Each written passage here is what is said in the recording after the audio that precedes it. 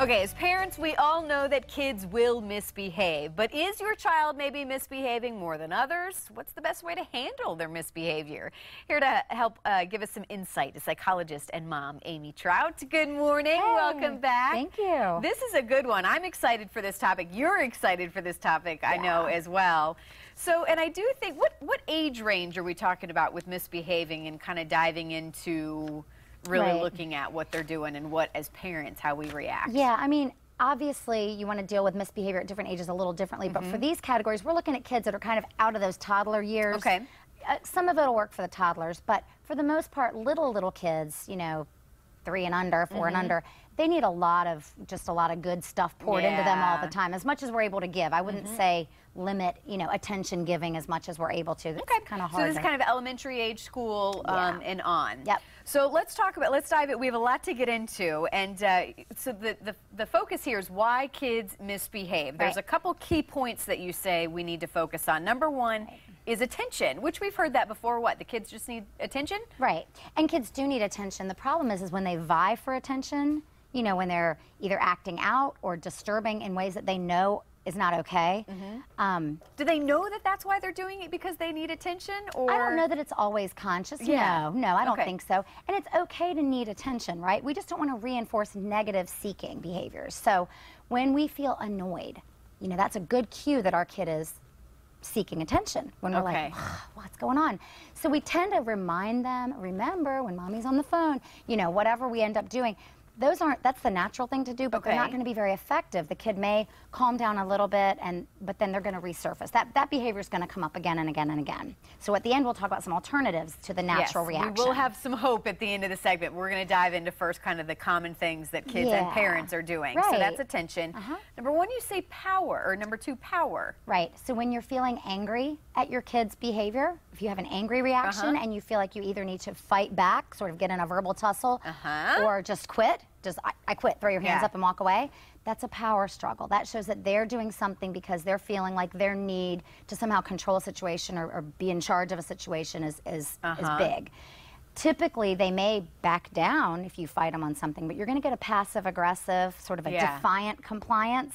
We've all seen it in our kiddos. Sure, I'll do that. And you see the face, it's stony, and it's done real halfway. You know, you're like, okay. Not an effective thing to do, to tussle or to quit when there's a power struggle. Okay, so don't do that. Number three, you say revenge. Yeah, some kiddos that feel hurt or unlovable, they might seek to hurt their parents or to hurt others. So if you feel hurt as a parent, you tend to want to maybe punish. So if you feel like they've done something hurtful to you, just flat out, blatantly hurtful, your first inclination is to kind of come down hard. Okay.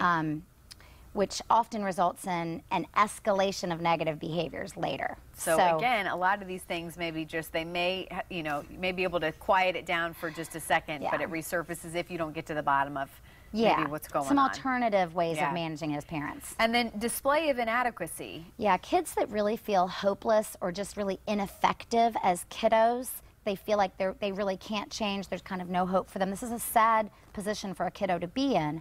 They may display their inadequacy, leaving you as a parent going, they are hopeless. You know, we've all heard people say, you're hopeless. Well, give me an example of that, display of inadequacy. So for example, a kiddo that simply cannot get something done. You ask your kiddo to get their room clean. They putt. They just can't. They may clean it halfway or kind of partially. They can't keep it clean. It's just sort of this, it's not defiant. It's just sort of this, I don't know where this goes on. You know, this kind of depressed feeling of inadequacy, of hopelessness. Okay. We feel despair as parents, and we tend to sort of kind of cave in and go, yeah, it is kind of hopeless. I'm not even going to fight that struggle anymore. So what, maybe they just clean the room for, you know, parents just clean it for them? Or they just like close the door, you know? I mean, it's kind of these things where it's not really a power struggle, it's more sort of just this, you know, it feels different than a kid that just refuses. Okay. Well, let's talk about now what we do. Let's talk about maybe some better ways to handle if you see that some of your kids may be going through this. So we'll go back to attention, and you say positive behavior. Right. So you want to, as much as possible in the moment, ignore that vie for attention. I know it's not natural. It doesn't feel, you know, you want to nip things in the bud, right? But if you feel the kid vying for attention, as much as you're able, ignore the misbehavior. overall, try to really focus in on any positive behaviors you see. So even if they're tiny, like I love the way you sat quietly while I was on my phone call. You could tell it was important. You know, you're giving them that attention in a really positive manner in maybe a different situation. They may have bopped into your face 15 times earlier when you're on a phone call, and you just kept leaving the room and going from room to room to try to avoid giving in. So any kind of cueing or kind of dancing with the issue is giving it attention. So it's reinforcing that attention-seeking behavior. Even if you get angry, whew, they got that attention, they got that fix. You want to kind of ignore it as much as possible, as much as you're able to, within reason, and then really reinforce from behind. Well, I was going to say positive reinforcement seems to be a good key factor, I think, in a lot of things. Power, you say avoid fighting. Yeah, you want to not get sucked into that vortex of the power struggle, right? Someone who wants to fight doesn't end well. Never ends well. So you want to really just step back, try to really remove yourself from the situation, and enlist, support that child's need for power with in a separate situation, kind of as these preventative measures.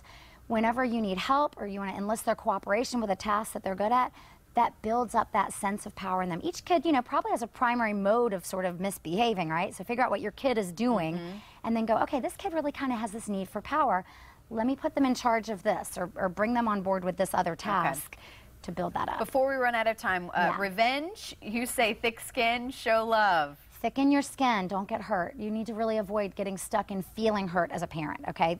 These kids are they're gonna beat us up at times. Yeah, really work on helping that child feel loved over time. And know that they are kids. Sometimes they're trying to figure out their emotions themselves. Absolutely.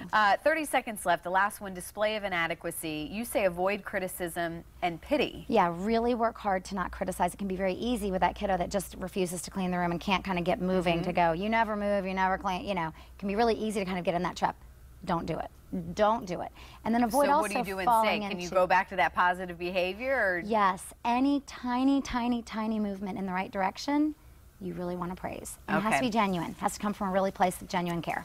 Well, as we close here, what's the take-home? What do you want parents to keep in mind as they, this is a daily struggle that I know every family has. Right, it's hard. I think really going against the gut reactions is important for all of us and to be very thoughtful with how we're parenting our kids instead of kind of going, instead of going with what it might feel like we should do or what we're programmed to do from our own background or histories. Really kind of be careful and thoughtful about the way we move forward. I love it. Great advice, Amy. Thank you so much. We look forward to having you back. I know we are going to delve in this next time you're back a little bit further in some other areas. So thank you, Amy. Thanks. We'll send it over to Steph. Up next, declutter your home without emptying your wallet. How some simple reorganizing can re-energize your entire home and your family.